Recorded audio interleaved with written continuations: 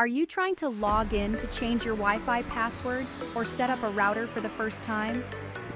Whatever device you're using, whether it's a cable modem, Wi-Fi router, or any other network equipment that uses 192.168.10.1. In this video, I'll show you exactly how to access and configure your device's settings with this IP address.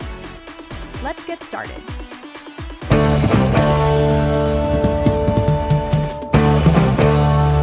Step 1. Find your router's default settings IP address, username, and password. Flip your router and look for a sticker on the back or bottom. Find these details. Default IP address 192.168.10.1.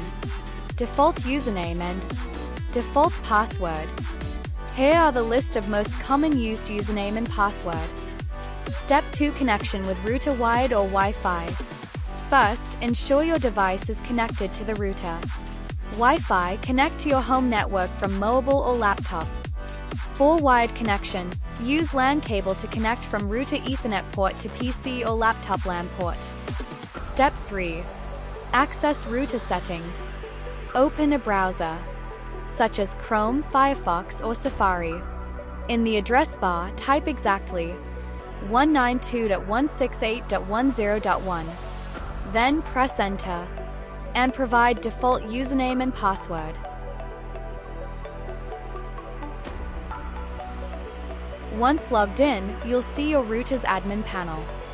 Here you can change Wi-Fi name and password, set up parental controls, firewall, and other security features. Check connected devices, update firmware, and change default login password.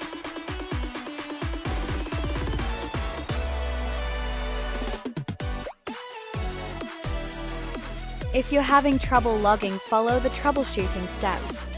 Page not loading? Check your connection or try confirm 192.168.10.1 is your router's correct IP. Try resetting your router. Disable VPNs or proxy connections. Clear your browser cache. Wrong password?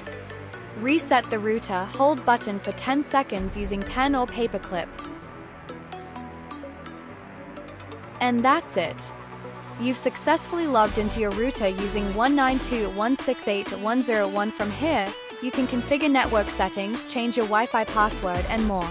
If you found this guide helpful, don't forget to like, share, and subscribe channel. Thanks for watching.